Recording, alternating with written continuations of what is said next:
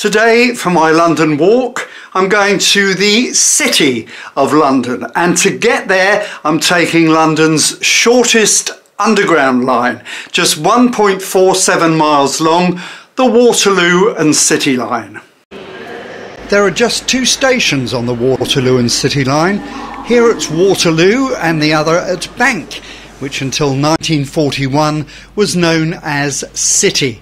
It's by far the shortest line on the underground network, being 1.47 miles long, with an end-to-end journey time lasting just 4 minutes.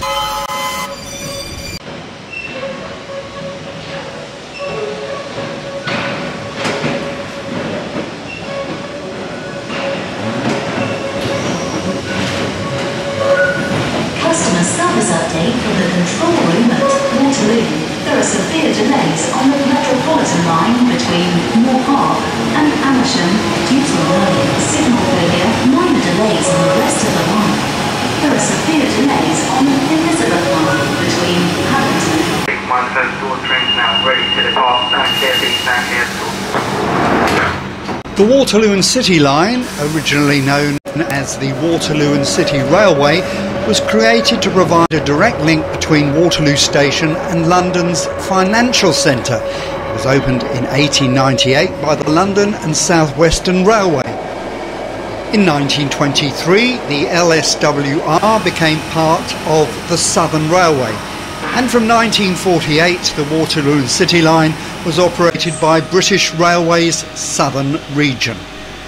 On the 1st of April 1994, the line was transferred to London Underground for the sum of £1.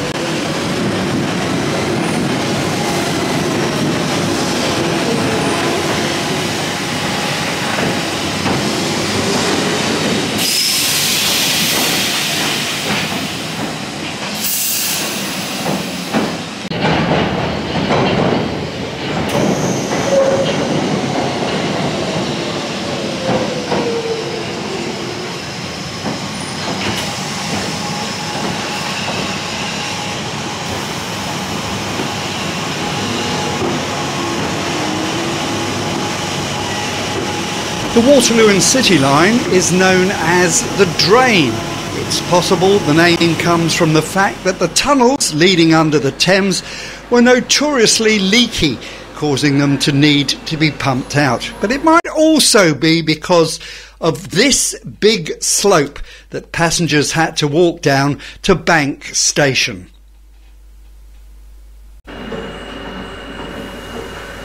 In 1960, London's first travelator was open to whisk passengers from the Waterloo and City Line to the rest of the underground network.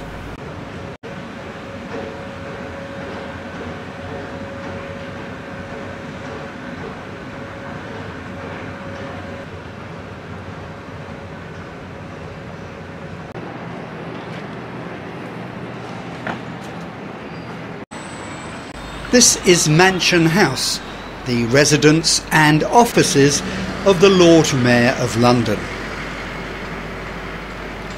Just a few yards away is the Royal Exchange building. The Royal Exchange was founded in the 16th century by the merchant Sir Thomas Gresham to act as a centre of commerce for the City of London.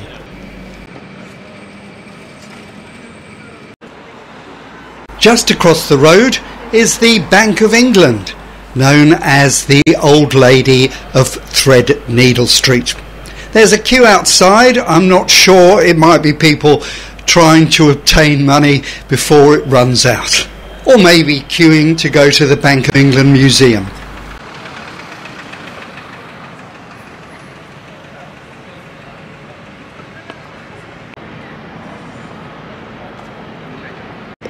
There are many little alleyways in the city worth exploring. I don't suppose this was first Costa coffee shop. There's a traditional ritual held on formal ceremonial occasions where the monarch requests the permission of the Lord Mayor of London to enter the City of London. If the king decides to jump into the Bentley and nip down to the shops, I don't suppose anyone's going to arrest him. The Gherkin is one of the city's newer buildings, but there are some much newer and even more buildings going up. You'll hear the building noise during this video.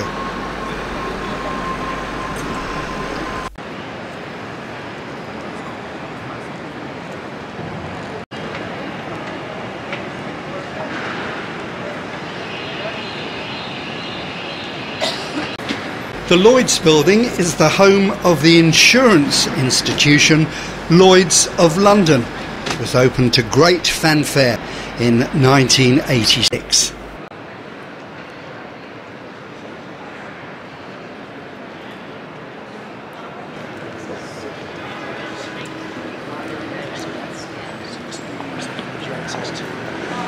And now to one of my favourite places in the city, Leadenhall Market. A market has stood here since 1321. It survived the Great Fire of London, but has been rebuilt several times since then. It stood in for Diagon Alley in the first of the Harry Potter films.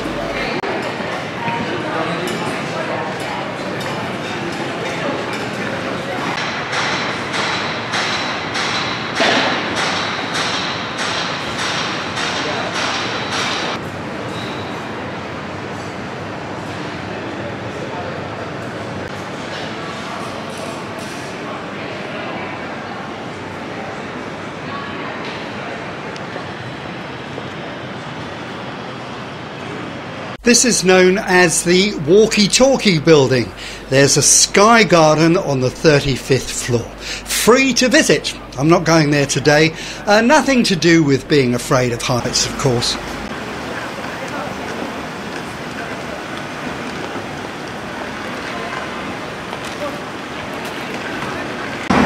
I'm doubling back on myself a bit now and heading back towards Bank. Back past the people queuing for money and back past Mansion House to a street called Poultry. And now I'm at the Guildhall. This building has been used as a town hall for several hundred years and is still the ceremonial and administrative centre of the City of London.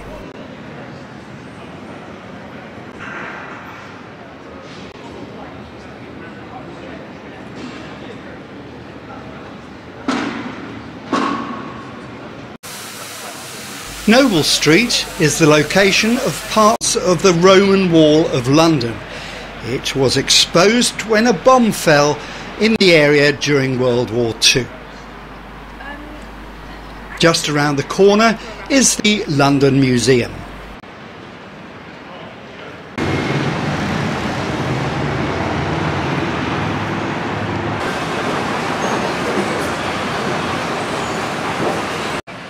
The Postman Park was opened in 1880.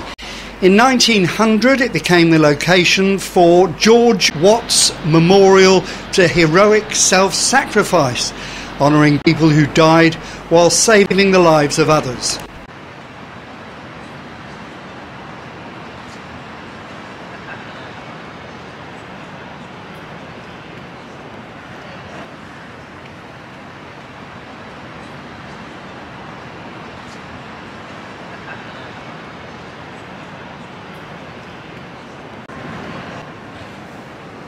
Probably the best known building in the City of London is Sir Christopher Wren's St Paul's Cathedral.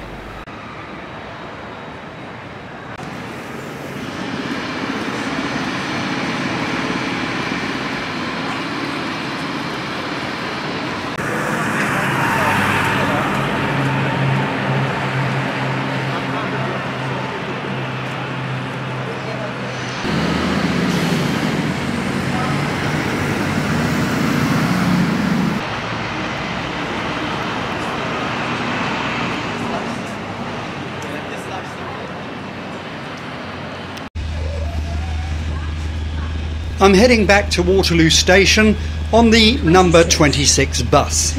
Often, if you pick the right route, the bus is the best and cheapest way to see London.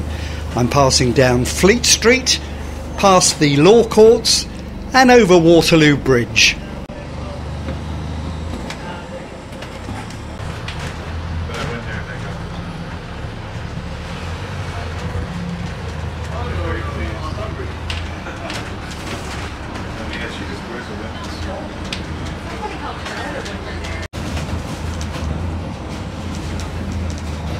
Waterloo Bridge, South Bank. Right down there, right?